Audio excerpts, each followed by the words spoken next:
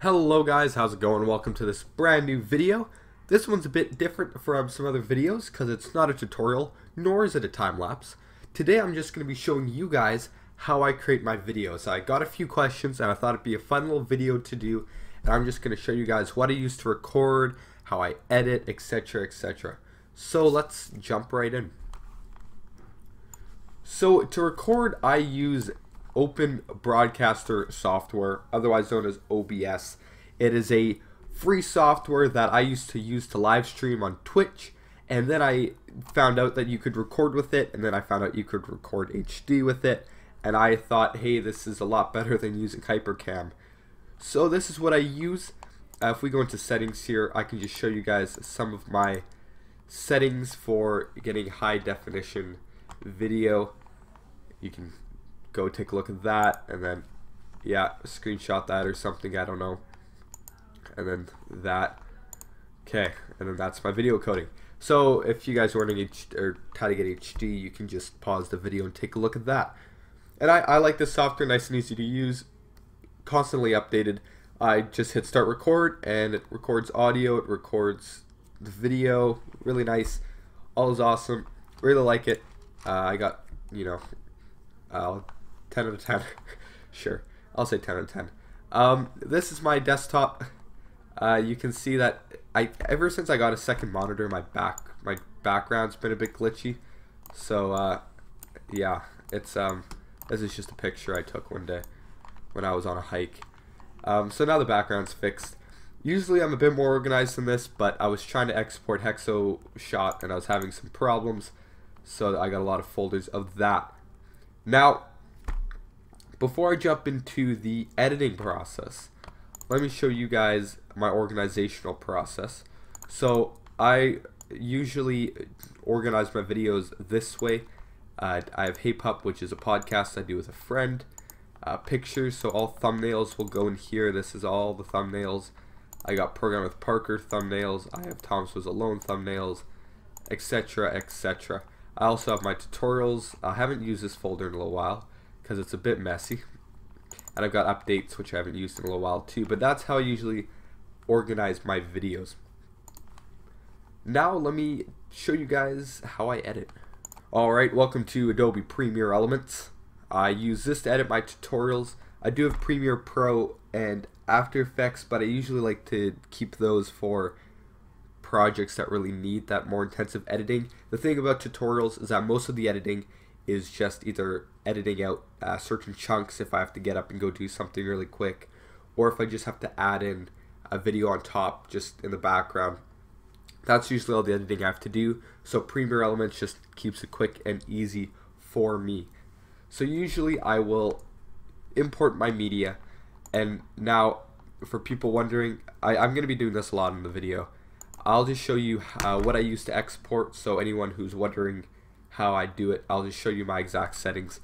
I export all my videos as an AVC HD, and more specifically the encoding is an MP4 HD 720p 24 frames per second.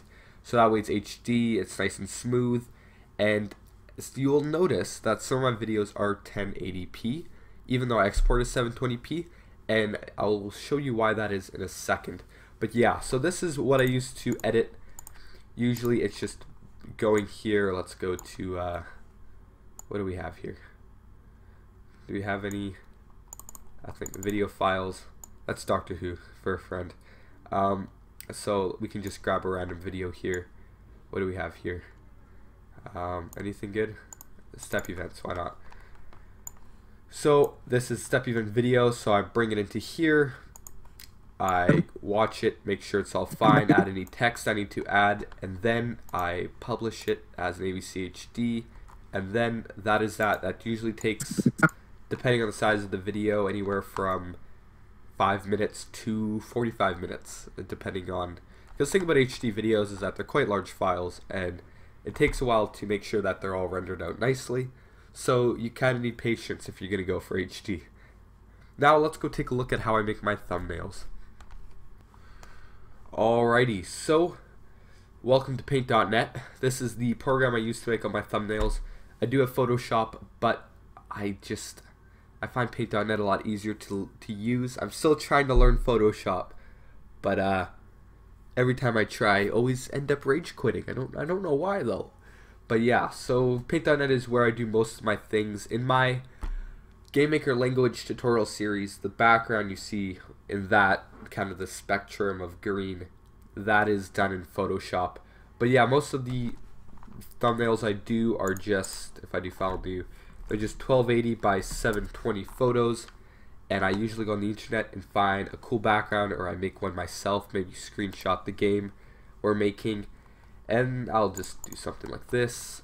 And then usually, if not always, I will use the impact font for basically everything. I love the impact font, I don't know why.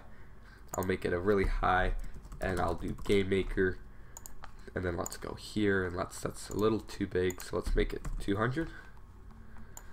That's even slightly too big. Let's go 190. Perfect. So GameMaker, and then we can go down here and say what'd be a cool tutorial? Card game tutorial. Card game. We'll probably make this a bit smaller, and then here I would put a picture of, like, I don't know, like a card or something, and then it'll be like card from Hearthstone or Magic the Gathering. And it usually doesn't, yeah, just because I'm really bad at all this.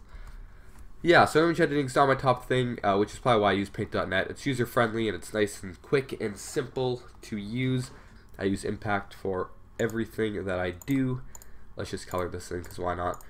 Yeah, Impact, even in the videos you'll see I use Impact. But yeah, so that's how I do thumbnails. Now let me show you guys a bit of the upload process. So now we're in Handbrake, and if you don't know what Handbrake is, it is a piece of software that basically takes your video file and compresses it down so it's a much smaller file size, and sometimes it'll actually improve the quality a bit. I don't know how it does it, I don't know what the magic is behind it, but it does the job amazing, and I love it.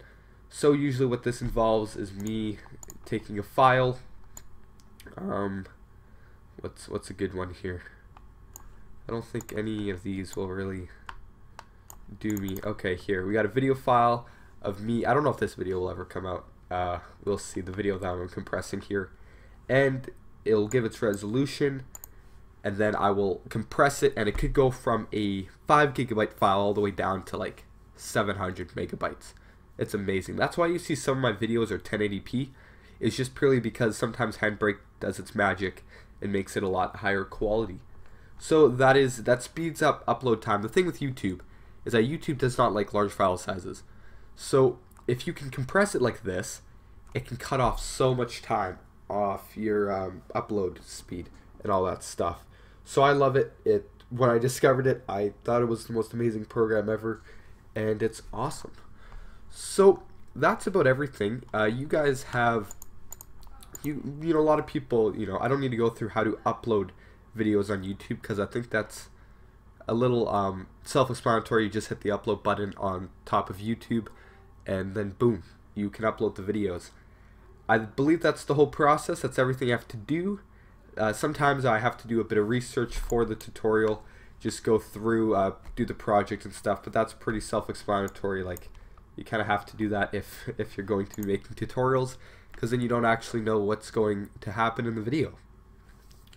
Anyways, guys, I hope you enjoyed this video. I hope you learned a bit about making tutorials in GameMaker, and I really hope, you know, if you feel like you have some knowledge to spread, just share it with the world. Everyone can learn something from someone, so for sure, if you're in the mood, just go for it. Most of the, like, Paint.net is free.